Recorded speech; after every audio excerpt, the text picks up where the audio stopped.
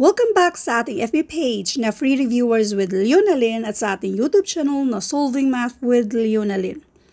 Now, let's answer a question from one of our followers na sinisend niya ito sa ating FB page. So, kung meron kayong mga tanong, pwede kayong mag-message sa ating FB page. Atin lang yang ilalagay for follow-up kung saan dyan randomly sasagutan natin at gawan ng tutorial video. Let's read the problem. A construction machine depreciates at a rate of 10% a year. How much will the value of 200,000 pesos worth of machines be after 3 years? Sa una, itong kabuuan ba na 200,000? Kapag sinabing kabuuan, 100% yan siya. Depreciate at a rate of 10%. Depreciate means mag-minus tayo ng 10%. So, ang natitira dito, ito yung 90%.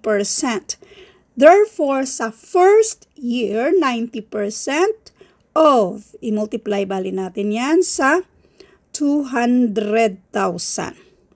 Doon na tayo sa shortcut. Yung percent sign na yan, sabay cancel sa isang zero dito, isang zero din dyan. So, meron tayong 4 na zero na natitira. So, we have 4 na 0 na natitira. I-multiply natin 9 times 2. This is 18. So, therefore, itong 180,000, ito yung sa first year. Para naman sa second year, again, doon pa rin tayo sa 90%. Nag-depreciate man ng 10% kada taon. 10 a year. So, kada taon. So, therefore, we have 90% of dito naman sa 180. So, 90% i-multiply natin yan siya. Doon ulit tayo sa shortcut. Yung percent sign, i-cancel natin yan. Sabay cancel dito sa isang zero sa kabila. Pwede namang 2 zero dyan. Pareho lang din. So, ang natitira ay merong 3 zero. 1, 2, 3. So, ang i-multiply lang natin si 18 lang at saka si 9. 18 times 9, so 8 times 9, this is 72, 7, 9, this is 16, so 162. Ito naman sa second year. Para naman sa third year, so i-multiply pa rin natin ng 90%. Pang ilan na nating multiply? 1, 2, 3. So, i-multiply na naman natin ng 90%. Shortcut ulit tayo. 1% dito. I-cancel natin yung porsyento na yan. Sabay cancel sa 2 zero. Ang matitira na lang din ay 2 ding zero. So, ang i-multiply lang natin ay 162 times 9. And this is 18. Carry 150. 455. Carry 5. 1. 4. 145 and 145,800, ito naman yung third year.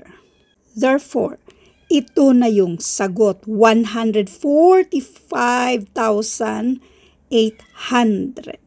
Now, ngayon dito sa ating solution number 3, kung napapansin nyo, no, 3 times tayong nag-multiply ng 90%. Since 3 times tayo nag-multiply ng 90%, okay, dito muna tayo, 100% minus 10%, this is 90%. Kung 3 times, bali pwede namang ganyan. Ito yung shortcut, bali. Tapos i-raise to 3 times 200,000. Si 90%, kung i-change to decimal, this is 1, 2. Ganyan. So, therefore, this is 0.9 na raised to 3 times 200,000. Itong 0.9 raised to 3, ang ibig sabihin niyan ay 0.9 times 0.9 times 0.9. So, therefore, this is 0.729 na i-multiply natin dito sa 200,000. Para mas madali, since marami naman tayong 0, dyan, itong decimal dito, i-move natin going to the right side hanggang ma-whole number itong 729 natin. 1, 2, 3. Kapag 3 times tayong nag-move, sabay 3 0 din ay cancel natin dyan.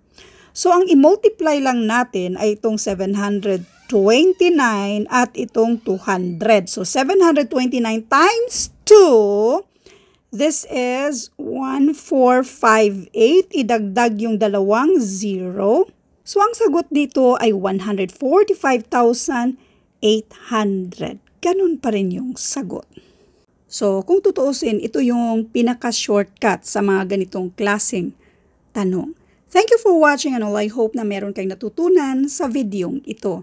Thank you and God bless.